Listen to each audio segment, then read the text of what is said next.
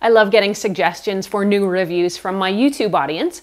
I'm Erin from TechGadgetsCanada.com, and this is one a few of you have asked me to try. This is the Bowers Wilkins Zeppelin.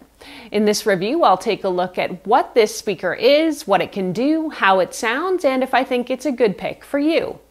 An early heads up, if you end up liking this video and finding it helpful, to please hit that like button and consider becoming a subscriber. Both those things do help me keep making more videos that I hope everyone out there can watch, enjoy, and learn from.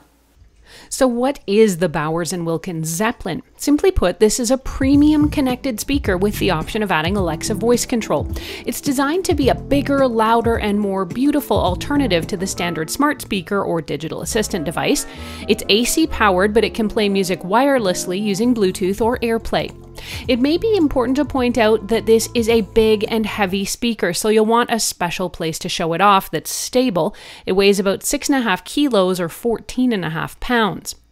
For those looking for the details on this speaker, there are two 25mm double dome tweeters, two 90mm mid-range speakers, and one 150mm or 6-inch subwoofer inside here. The setup process for the speaker was a breeze. Plug it in and it will be in pairing mode automatically. You can download the Bowers Wilkins Music app for remote control and some additional functions too. Tap to add your speaker into the app, and in seconds it will find the speaker and connect. You can use the Bowers Wilkins Music app to connect to music services like Spotify, Tidal, Deezer, and more for seamless listening. One of the cool extra touches as part of this speaker is the undermount LED light that almost makes the speaker look like it's floating on soft light. If you want to take advantage of the smarts of a digital voice assistant and add it as one of the speakers in your smart home, you'll want to set up Alexa. Using Alexa will allow you to treat your Zeppelin as if it were a smart home speaker, asking questions, setting timers, making lists, and controlling other smart home gadgets, and of course controlling your music as well.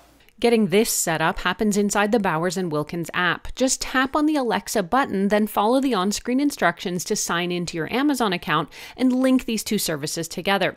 From there, you'll be able to talk to your Zeppelin speaker and ask it to play music, adjust the volume, and lots more. Play Foo Fighters music. While the phone or voice control are ways to use your Zeppelin, there are also physical buttons on the back if you need them. There's volume up and down, play pause, a multifunction button, and an Alexa call button. With your speaker connected to Alexa, you can play music on one speaker or the whole home. Bowers Wilkins also says the system's going to be upgradable too, so as new music services or technologies are added, you can connect to them. Worth noting, however, is that it does not have the Google Assistant enabled for this speaker.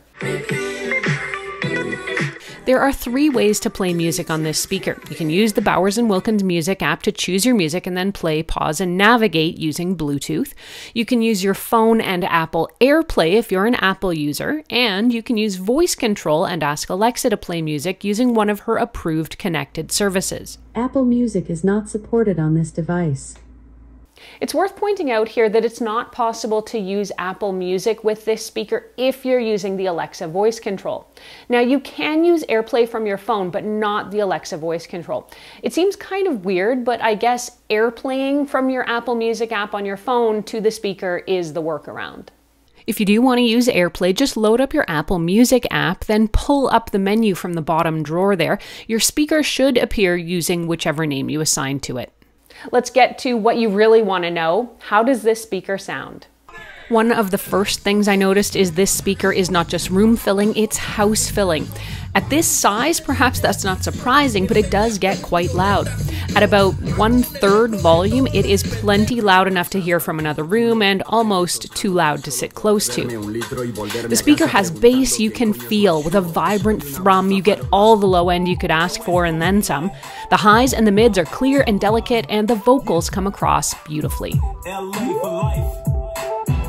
One strange oddity I did notice is that when using Alexa to control the volume, the steps between each level are massive. Turn the volume up.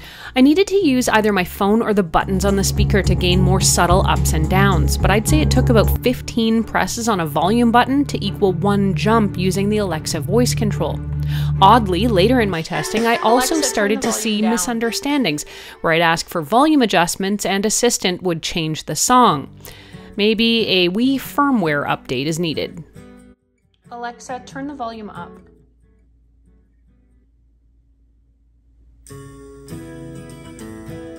Overall, this speaker is a beautiful addition to my home. Its gorgeous lines are modern but unique, and it looks sculptural and sexy. It was a breeze to set up, and Alexa connects easily for seamless, helpful voice control. Plus, the sound quality makes it one of the best and most powerful speakers I've heard in a long time. Downsides? Perhaps just that wee oddity where Alexa's voice control over the volume stops makes them too big a jump. I'm hopeful this is a software thing that can be remedied in a future firmware update. Overall, I can definitely recommend the Bowers Wilkins Zeppelin for you and for your smart home. The speaker sells for about $899 US, and you can get it from Bowers Wilkins' website or from Amazon. If you want to read this review or reference any of what I've talked about here, head over to techgadgetscanada.com for a full write-up. There you can ask me any questions you have about this speaker. You can also post them here in comments below. Thank you so much for watching. I'm Erin. Until the next time, you can find me on either Twitter or Instagram. I'm at Erin LYYC. You can also always catch me on Facebook at facebook.com/techgadgetscanada.